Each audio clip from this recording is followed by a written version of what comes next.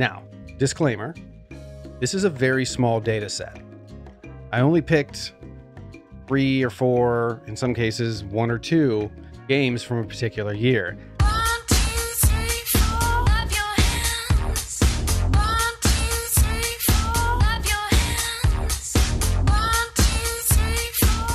So, last year I built my first gaming PC ever, and I haven't done PC gaming since like 1999.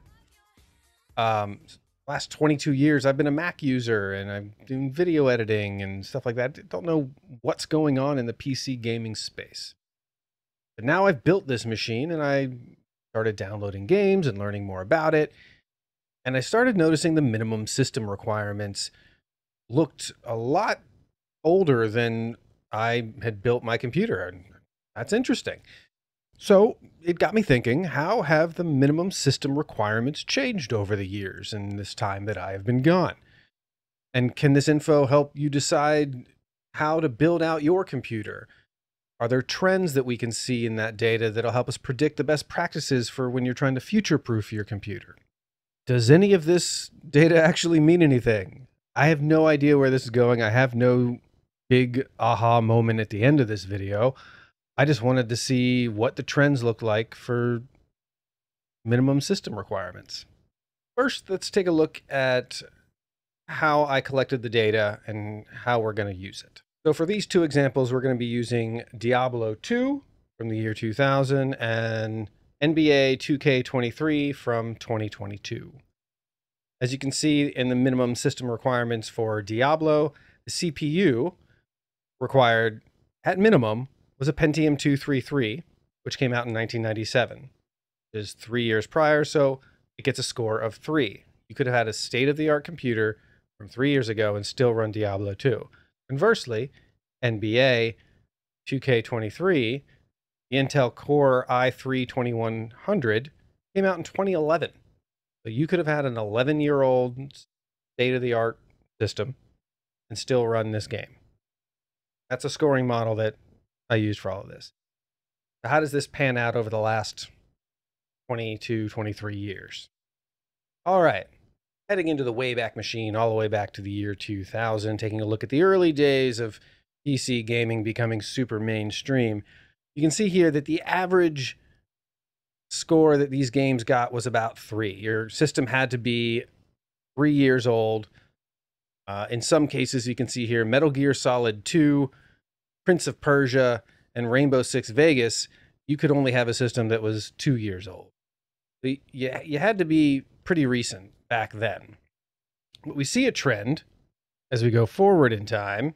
Over the course of the last 23 years, there has been definitely an increase in the age your computer can be and the games that are being released.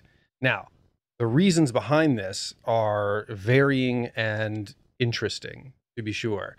You have factors such as what the game developer is trying to portray on screen. You have who the game developer is trying to cater to. And you also have the mighty dollar. Something that I found out is a well-known fact within the gaming development community is that what you really want to aim for while building a game is, can it run on a Windows potato?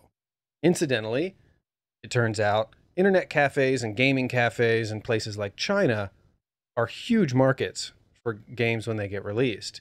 And if they can't play on some of these aging machines that are in these public facilities around the world, they're not going to get the users and the money that they need to have the game succeed.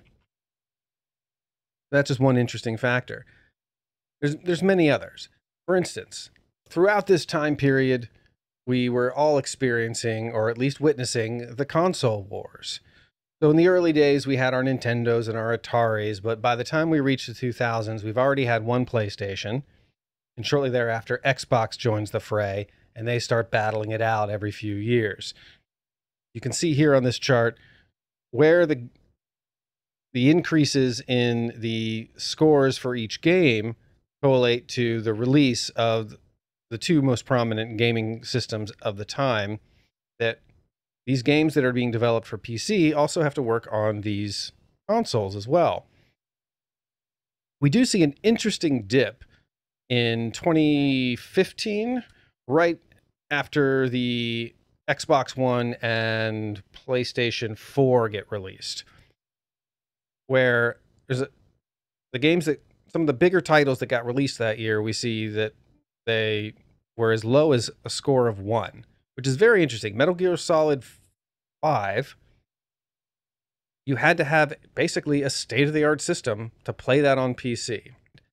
But what's most interesting is in the recent years and surrounding the pandemic, we see a massive rise in the scores for these games, where you can have systems that are 8 to 10 years old and still be able to play some of these big name titles. So back in 2020, during the pandemic, we're all sitting around in lockdown. You wanted to play Hades, which was a huge hit, apparently. You could have a system that was 10 years old and still rock that. Valorant, which was a big name. F1 2020, which I personally had a lot of fun playing, but on Xbox was a big deal, and your system could be 8 years old.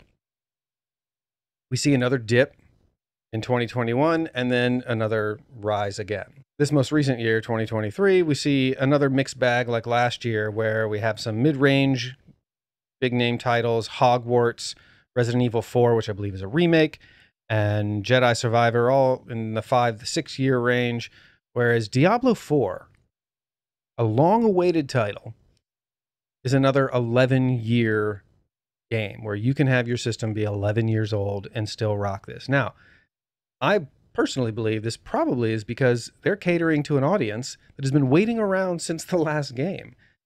Incidentally, if you built a state-of-the-art PC in 2012 to play Diablo 3, you could still use it to play Diablo 4. I think that's kind of charming. If that's what they were aiming for on their minimum system requirements, mad props to the developers of Diablo. All right, looking at the big picture, what does the data tell us? It tells us that there is definitely a positive trend. There's an upward swing we can see here. In the last couple years, there have been games that could be used on hardware as old as 11 years. That is fantastic. What does that mean for you as you're building a PC? It means future-proofing is a concern, but you probably won't have to upgrade as much over the lifespan of your computer. Now, disclaimer, this is a very small data set.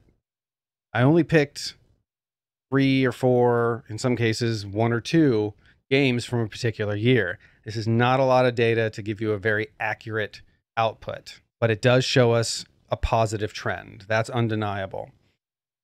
It would be exciting to take this to the max and maybe, take 10, 20, 30 games a year and figure out what are the numbers telling us. But between the console wars, the advancement of various CPU technology, the GPU wars over the last couple years, definitely driving what people want and what the game developers can put out there. It's very interesting information. Do with it what you will. I don't know if there is a big aha about this, but if you know any information or have any insights on these kind of trends and what the future may hold, put it in the comments. I'd love to learn more. Thanks for watching.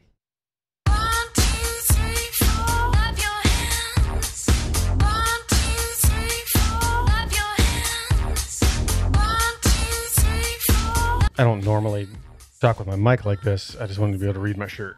Ah.